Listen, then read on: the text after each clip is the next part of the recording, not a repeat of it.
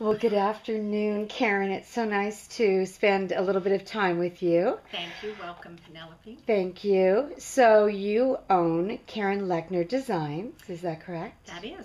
Okay, and I understand that you're not only an amazing jewelry designer, but you also are an interior decorator. That's right. I've actually had my interior design company since '94, and I started in jewelry probably maybe 2006, 2005, something like that, and didn't get into forming it into a business until 2009. Well, I must tell you, with Fuse Fashion Magazine, we are always looking for unique Bay Area designers, and I think that you definitely come under that category. Can you share with us a little bit of the inspiration behind the type of work that you do? I'll tell you, it's interesting, and it really only struck me about 6 months ago that I design jewelry much the same way I design a room, and that's that I look for great elements. I choose them based on color and texture uh, and uniqueness, and then I try to put them together in a whole that says something that's not being said out there. But my inspiration really comes from the stones themselves. I can be walking a show and see something, and instantly in my mind I can picture how I want to put that in a piece. So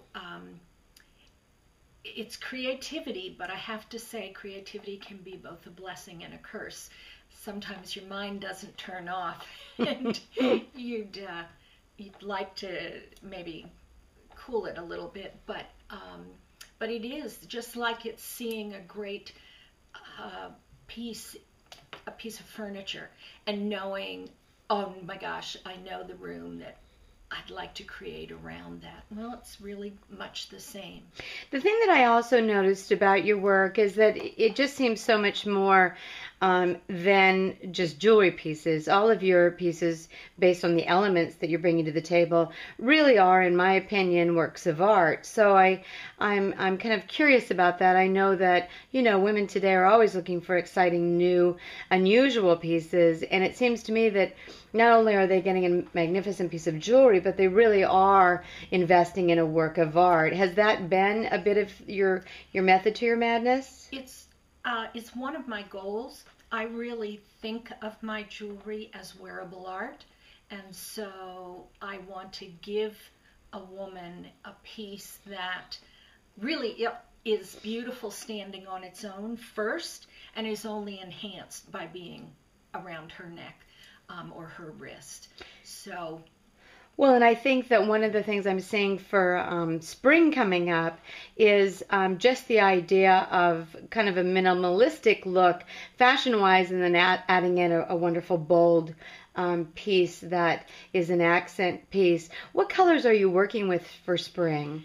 Well, the piece in front of me definitely has the tangerine, marigold color family. So definitely in both my lines of work, I have to be aware of what colors are current. But I also do both. So I'm working with the tangerines, the marigolds, a lot of I haven't used any neon pieces in my work. I think that's probably not me. I'll go strong color, but I'm not sure I want neon color. It hasn't grown on me yet. So, but I think there are all the citrus colors are very big, whether they're neon or not. They're all very big. Lots of turquoise, tangerine, lemon yellows, the lime greens. So definitely they're what I'm going to be working on. And because pearls are so big for spring, I'm really doing an entire line of pearls, but they're not your mama's pearls.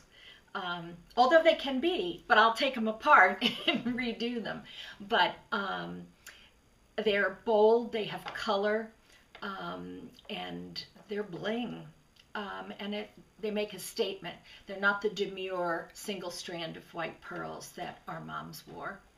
Well, we are so excited to have spent a time here with you and love watching the joy that you have in creating your magnificent pieces of art. So again, Karin Lechner Designs, it's been a joy, and thank you so much for contributing to fashion, especially here in the Bay Area. Thank you for visiting.